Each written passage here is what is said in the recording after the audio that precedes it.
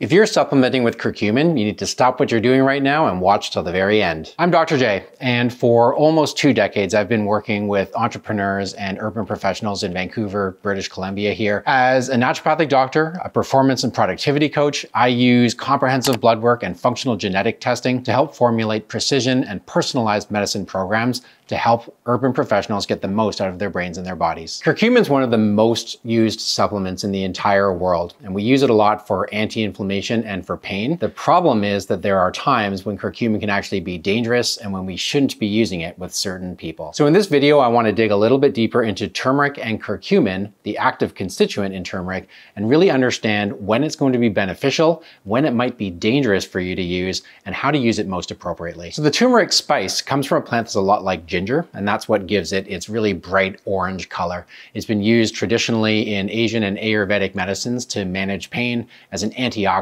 and an anti-inflammatory. And it's one of our best anti-inflammatory supplements, and it's used really across the world and in large doses for a lot of people. The problem is that curcumin can be unsafe and even dangerous in some circumstances because of what it does to how your body is able to detoxify certain chemicals in your body. What's really important about turmeric supplements is that we actually are looking for curcumin.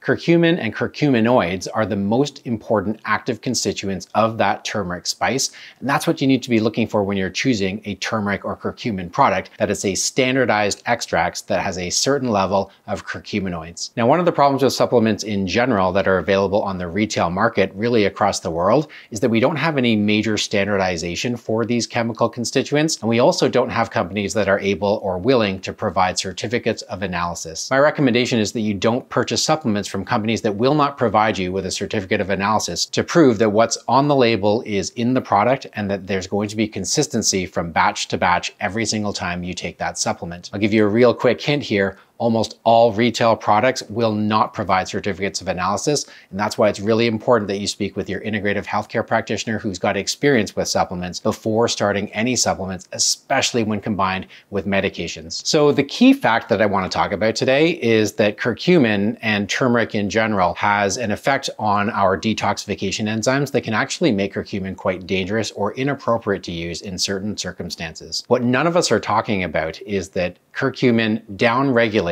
the activity of an enzyme called CYP1A2, which is part of your detoxification enzymes. Now, CYP1A2 is part of a much bigger subset of enzymes that helps us with detoxification. It's a system that we call the P450 set of enzymes, or isoenzymes. Very important for detoxification. What we need to know about 1A2, though, is that it metabolizes a host of different chemicals that come through our body, most notably caffeine and estrogen, but lots of other medications and drugs are also metabolized, broken down, and eliminated by this particular enzyme. So when we take curcumin slows down the activity of this enzyme 1A2. In integrative medicine, slowing down 1A2 and phase 1 detoxification, to which this enzyme belongs, can sometimes be a very good thing because we get this bottleneck between phase 1 and phase 2 detoxification where we get an accumulation of these negative byproducts of detox before they can be cleared out of the body in phase 2 detoxification. So when we have that bottleneck, one of the solutions is that we can slow down phase 1 detoxification so that we don't get the accumulation of those reactive intermediates. In functional genetics, knowing your status for the 1A2 gene really helps us understand how your body might be breaking down estrogen, whether or not that's a very favorable level of metabolism or type of metabolism for your body and for your health. It can help us understand whether or not caffeine is going to need to be regulated in terms of your diet and your lifestyle as well. So when people ask me the question all the time, is coffee or is caffeine actually bad for me? The answer is it depends, and a lot of it depends on your 1A2 status, how quickly you can break down caffeine. So in short, curcumin and turmeric can be wonderful, wonderful supplements for managing pain.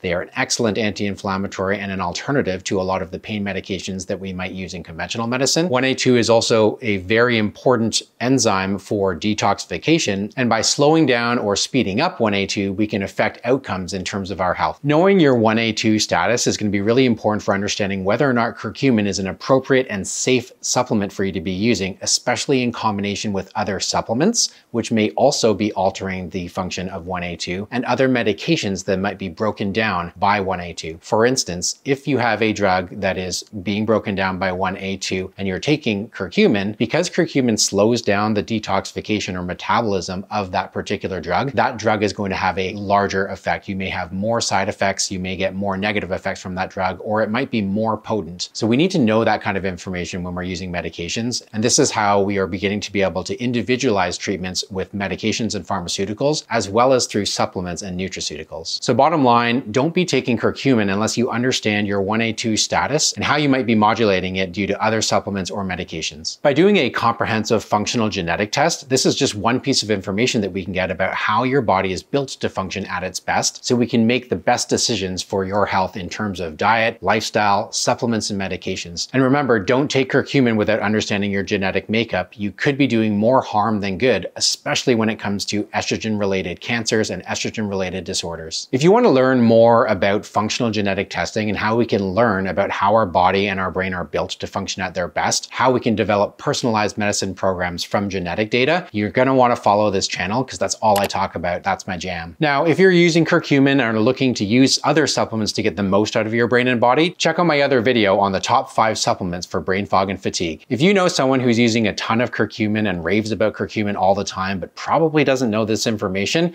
be sure to send them this video. And if you have any questions or concerns, make sure to hit me up in the comments below.